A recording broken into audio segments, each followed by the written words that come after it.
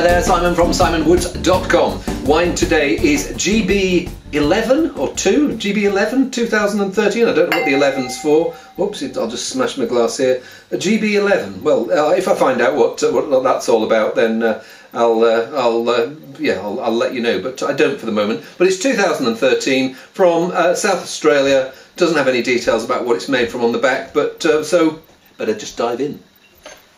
There's a slightly medicinal, cordial character that's going on here. Feels like it's going to be quite a rich, full-flavoured wine. Let's just have a look at the alcohol. 12.5%, was it?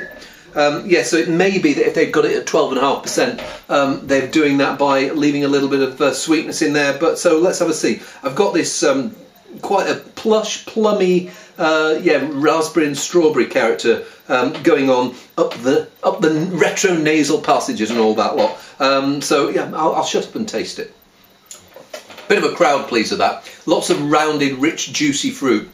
Not as sweet as I was expecting, but I like its richness. It has a little bit of freshness in there, and there's this juiciness, and with this slight cordial character going on in the background. Fruit juice, cordial, tasty. Maybe that's ever so slight bimbo, but hey, nothing wrong with a bimbo every now and then. See you soon.